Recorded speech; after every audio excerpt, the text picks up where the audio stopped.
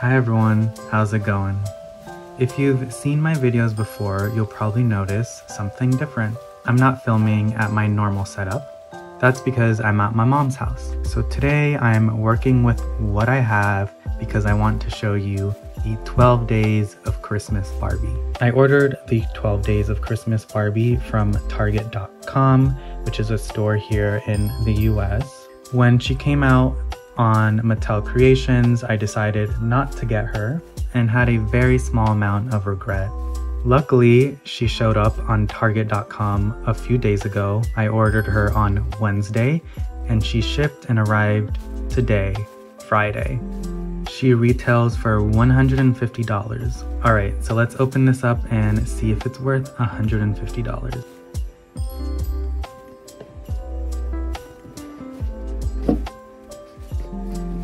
Okay, so here is the advent calendar, and one thing I will note is that this cardboard is very sturdy. This can definitely be reused and is something that I will be reusing again for the holidays next year.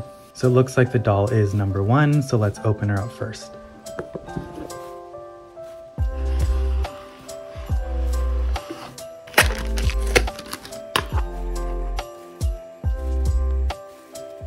Okay, so here we have the doll, and something that I do want to note is that she is not a silkstone. I know a lot of people, including myself, thought that this was going to be a silkstone, but it's not. It's made out of a hard plastic, which actually does have a little bit of weight to it. Not as much as a silkstone, but it actually does feel quite sturdy. Here is a closer look at the makeup screening. I do see some pixelation in the eyebrows. I think that the design for the makeup is actually really beautiful. However, the application could have been much better. Her earrings do come out and they are plastic. Not a very good quality plastic either. Here is a closer look at the hairstyle. It is a little bit messy, but that's okay, I don't mind that. I always tend to restyle my doll's hair anyway. The bow is attached by a thread, and the doll, I'm not sure if you can tell on camera, but she is fully rooted. And the reason that I'm checking whether she's fully rooted or not is because a lot of vintage Barbies are actually just rooted along the hairline. But it seems like they decided to give her a full root.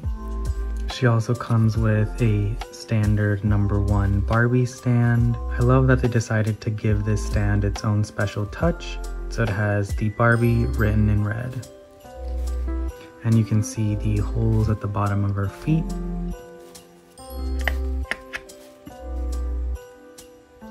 I really love this type of stand, and I'm sure a lot of other Barbie collectors are going to appreciate it. Okay, so let's take off the dress for a closer look at it. These are metal snaps. And she does have a crinoline, closes with Velcro.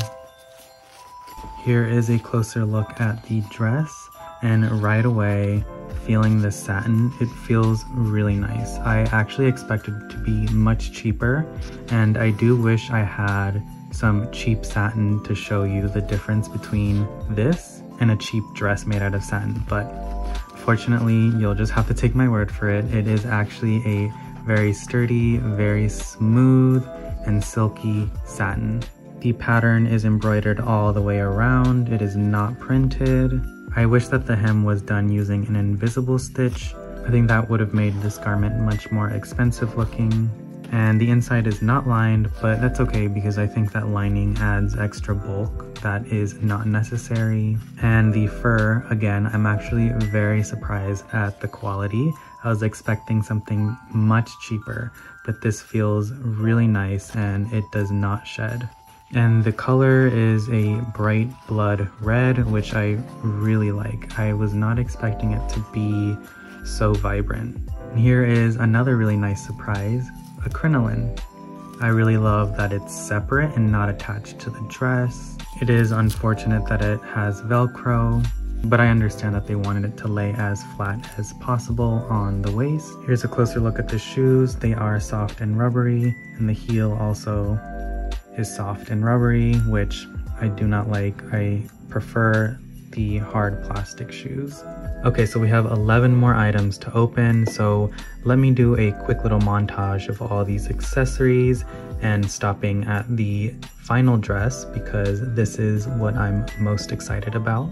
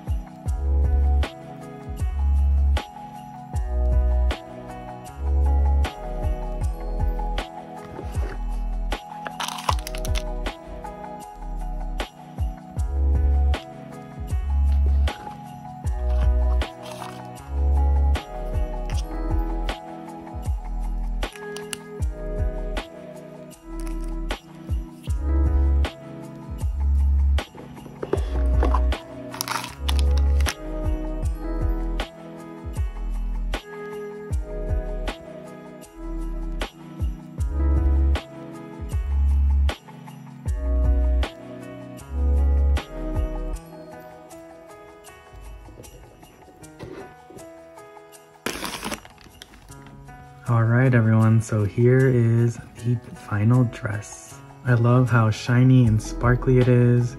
It even has metal snaps for closures, and it has lining in all the places that it needs. It has a soft, very thin mesh lining at the neckline to help pull back the hem, and it's finished off with a netting for the skirt to give it some volume. Very well constructed, and I really like the choice in fabric. And the heels are hard plastic. These are the type of heels that I like.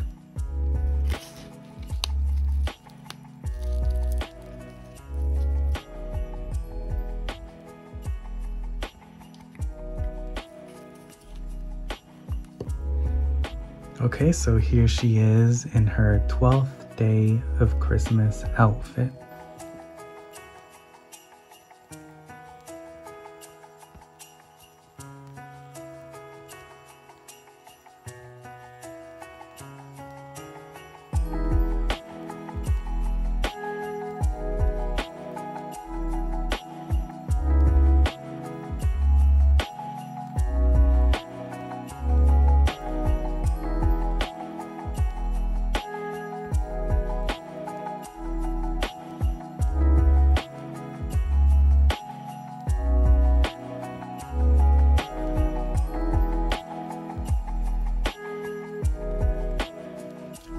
I think something that I would have liked to see is maybe an accessory for her. She definitely is missing a pearl necklace.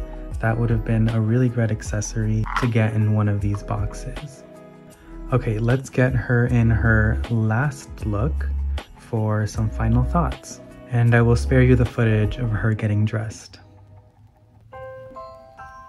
Alright, so here is holiday hostess Barbie.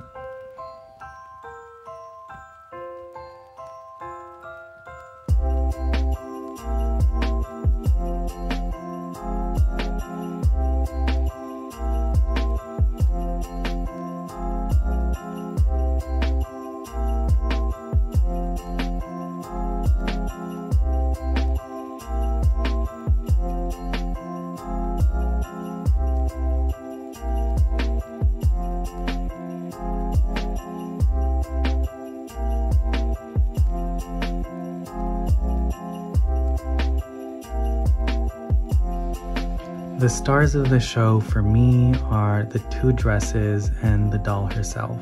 Both dresses are very well made and the fabric choice is really great. Pleasantly surprised that they used metal snap closures, and the print on her dress is embroidered all the way around, not printed. The satin is a very lush, silky material.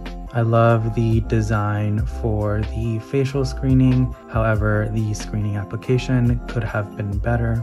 I think they also need to find a different material for these pearl earrings that they're putting on the reproduction dolls because they look very much like plastic and they have no shine to them. Overall, I think that the attention to detail is 70% there. Alright, that's all that I have for you today. Let me know what you all think in the comments down below. I will see you on the next one. Bye.